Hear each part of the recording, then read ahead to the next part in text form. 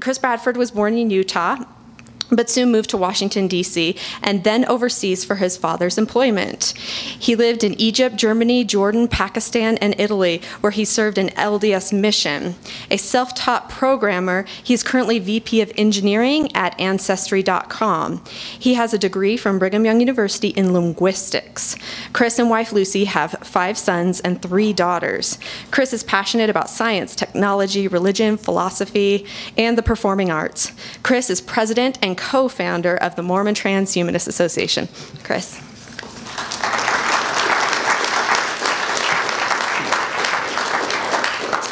Good morning. And there shall be earthquakes in diverse places and many desolations.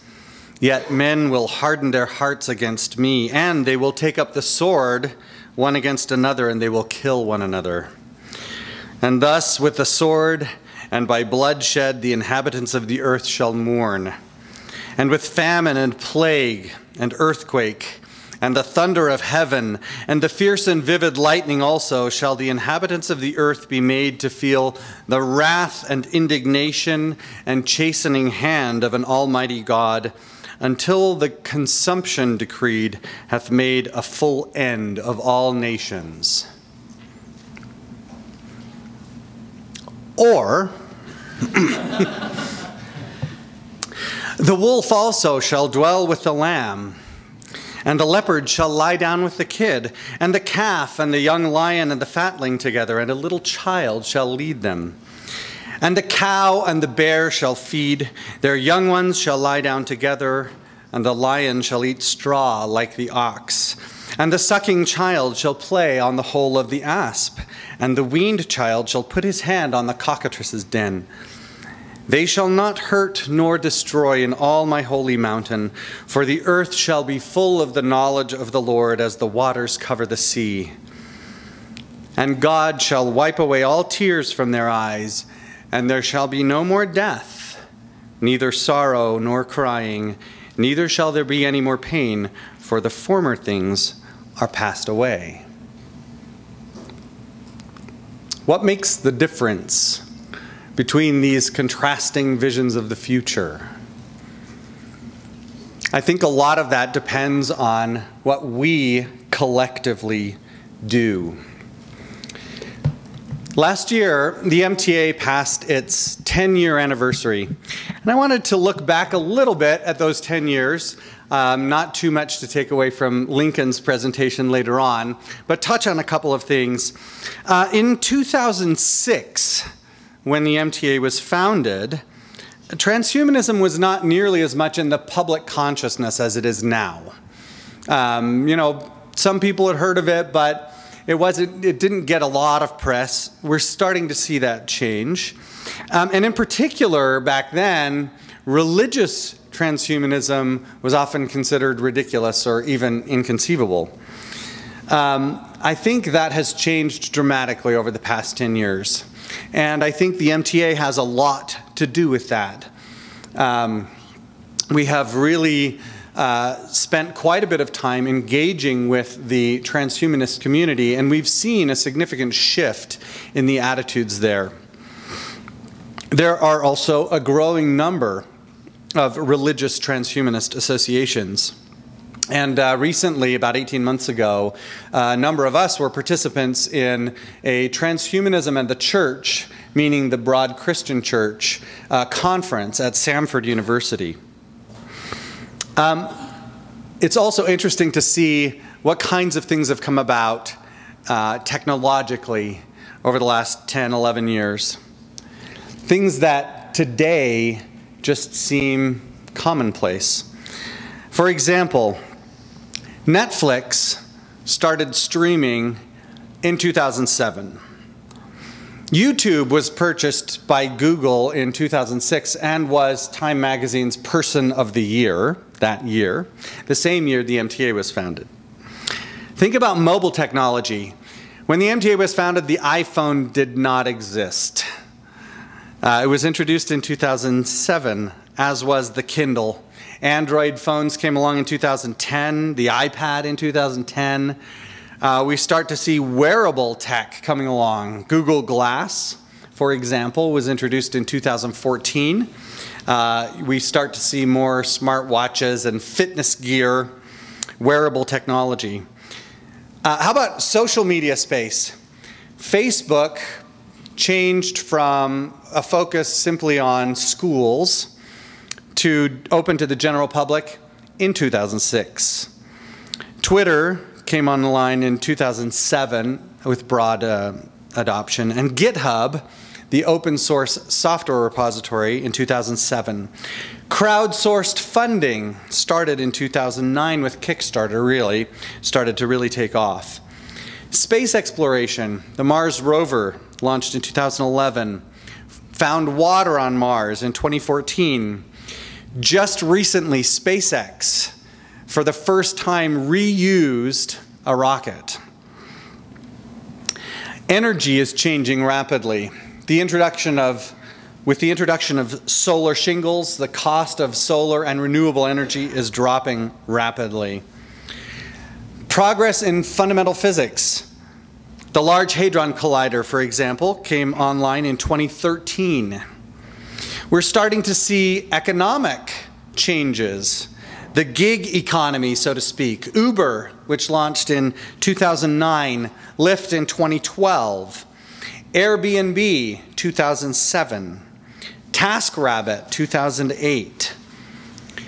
Changes in the education space with massive open online courses really starting to take off in 2012 with Udacity and Coursera.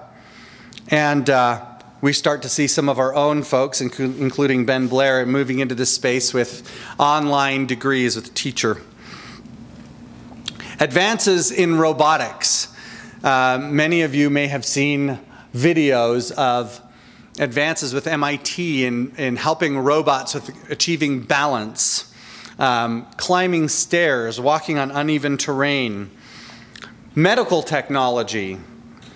We now have DNA editing with CRISPR, 3D printed organs that are being used in human beings, such as jaw reconstructions, tracheal replacements, and the integration of AI with Watson helping with nursing questions. And AI and voice recognition have come a tremendous way. In 2011, Watson won the Jeopardy championship. In 2016, AlphaGo defeated a world champion. And many of us have in our pockets or in our homes assistants, such as Siri, Alexa, Cortana, Google Assistant. Autonomous vehicles. Google started really in about 2008 with autonomous vehicles, and we're seeing this now with broader adoption with semi-autonomous vehicles as Tesla starts to roll that out. Now we are starting to reach, or to hear some projections that maybe we are nearing the top of the S-curve in technological progress. There's a lot of talk about Moore's Law and whether Moore's Law will continue. Ray Kurzweil, of course, has given us to potentially expand how we think about Moore's Law, not just in the specific terms about density on computer chips, but more broadly about advances in technology. Well, Intel recently held a press conference about the progress with regard to Moore's Law, and they project with the technologies that they're developing that they will continue to see the same kind of progress. Releases may be less frequent, but the overall rate of progress remains quite steady. Now, one of the interesting things about that particular press conference is that they talked about the fact that in order to sustain Moore's Law, they had to have faith in Moore's Law. That is, it takes their action as a company to make this prediction continue, hearkening back to my earlier readings of prophecy of the future from Scripture. We are also seeing many changes in our society in the last 10 years. We experienced a recession in 2008, and we have not recovered from that fully. We see long-term economic consequences from that. We see radically different social interactions due to technology. And we see a lot of changes in religious affiliation with the growth of the nuns. As I look back on the MTA's efforts over the past 10.5 years, I'm very happy with what I've seen in our humanitarian efforts, where we have supported causes both in the US and overseas, particularly in Africa. We have held and sponsored conferences, published in books and papers, participated in symposia. So what does the future of the MTA look like? Well, let's take a little look ahead at what might be happening in the next 5 years. Last year, the World Economic Forum focused on what they call the fourth industrial revolution. This is really where we start to see the blurring of physical, digital, and biological spheres. A convergence of technologies. This is not just, independent development of technologies, but we start to see these technologies converging. Technologies such as robotics, AI, nanotechnology, biotech, the Internet of Things, 3D printing, autonomous vehicles. And this has tremendous social implications. Their predictions anticipate that there will be a lot of technological unemployment. There will also be opportunities created by this, but it requires a significant retooling of the workforce in order to take advantage of these opportunities. They forecast increasing inequality in income and wealth, which we've already been seeing over the past couple of decades. And this greater inequality has a potential for great social unrest. And we forecast continued religious change. For example, and particularly for Mormonism, the LDS Church recently gave its statistical report and has seen the lowest number of convert baptisms in 30 years. We're definitely seeing some changes in the religious landscape. So what is the role of the MTA in this changing world? I want to share some of my own ideas and then talk a little bit about a recent board retreat at which we talked about the mission of the MTA and share a mission statement with you. For me, the MTA grounds my feelings of faith in reason, and it emphasizes the grand vision at the roots of Mormonism, which for me is the uniting of the human family. Now, I want us as an association to branch out from our past 10 years where our focus has primarily been on influencing transhumanists to look more favorably on religion, to making transhumanism a household concept, and to influence government, society, research, and industry to focus on the issues and the solutions relevant to transhumanism. I want the MTA to be involved politically and to lobby for consideration of social issues that are consequent to technological trends. I want to be clear that political and partisan are not the same thing. I want the MTA to be relied upon as a resource for people such as journalists who are interested in these issues. I want the MTA to be as focused on the T of the MTA as on the M. And I want the MTA to publish well-received articulations of Mormon ideas that are accessible to a wide audience.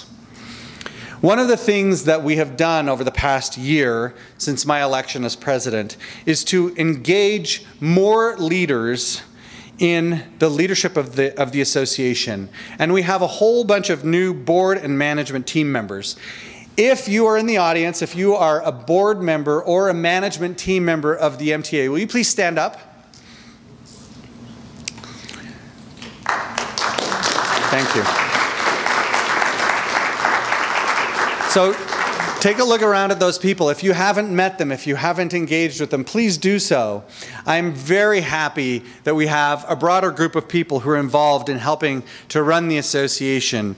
And I'm looking forward to Blair, who will be talking about some of the specific initiatives and goals that we are engaged in.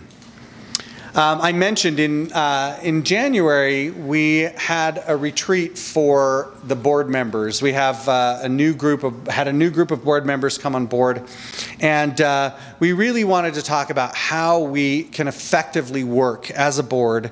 And we have come up with this new mission statement that I want to share with you, and it is this. The Mormon Transhumanist Association seeks to effectively mobilize resources, including human, cultural, and economic capital, to promote the values expressed in the Transhumanist Declaration and the Mormon Transhumanist Affirmation. To do this, the association will become recognized as a thought leader in integrating religion and science and raising awareness of their practical impacts on society. By drawing on distinctive Mormon theology and practice, emphasizing their transhumanist implications, and creating communal identity and enthusiasm around religious transhumanism, the association will exemplify a new paradigm for the role of religion in our increasingly technological world. This effort requires all of us. We want to engage more with Mormonism. We have participated in conferences such as the Society for Mormon Philosophy and Theology, Sunstone, and others, and we want to continue and expand our influence there. We want to engage more in public policy discussions and provide a better on-ramp for religious transhumanism, and Blair will talk more about that a little later. And we want to grow and to provide structure to groups outside of Utah. Before we started, I was chatting with a couple of folks from the Bay Area, talking about how we can expand our meetups there and expand our influence there. And so, in the spirit of Mormon leaders of the past, I want to also extend the invitation to you, those of you who are members of the association. Every member a missionary. We'll be providing some resources for you that will help you to reach out to people that you know and help them understand better what the MTA is about and where we can provide an influence in society. I would love for us to see at the end of this year 1,000 members of the MTA, where we're now just over 600. And if we can reach out to share this vision with our friends and family, then I believe that we will be able to be the influence that we foresee. Thank you.